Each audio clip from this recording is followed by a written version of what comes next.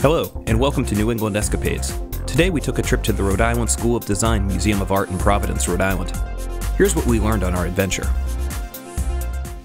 Located at the corner of College and North Main in Providence, the Rhode Island School of Design, or RISD, Museum of Art in Providence, was founded in 1877. It's currently the 20th largest art museum in the United States and contains over 100,000 works of art. Of these works, 2,300 of them are on display currently in the museum, while 82,196 of them are available to view online. The museum has an extremely liberal policy on public domain, allowing all images found of their collection to be used for any purpose. In addition to works by famed painters such as Picasso and Pollock, the museum also hosts thousands of works by lesser-known artists. From extremely ornate furniture to unusual product designs to clothing, there's really a little bit of everything here. In particular, we enjoyed an antique turtle soup serving set from the era when people actually ate turtle soup. We were able to visit during the temporary Defying the Shadow exhibit, which features the work of dozens of black artists. According to the museum's website, beginning with Sojourner Truth's abolitionist portraits stamped up with the slogan, "I sell the shadow to support the substance," these assembled works, ranging from 19th century photographs to contemporary prints, focus on the appearance of shadows in formal and metaphorical settings.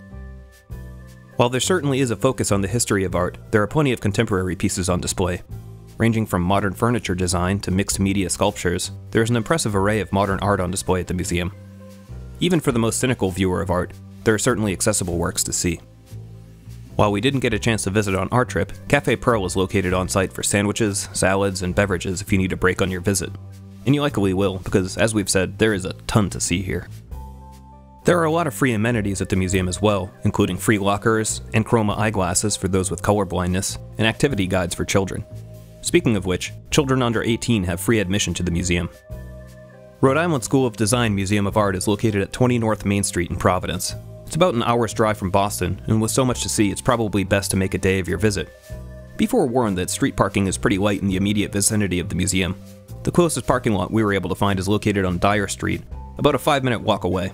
But once you've parked and gotten into the museum, you'll find that any minor hassles were worth it. If you enjoyed this video, please like and subscribe to see more like it. Thank you for watching, and keep on adventuring.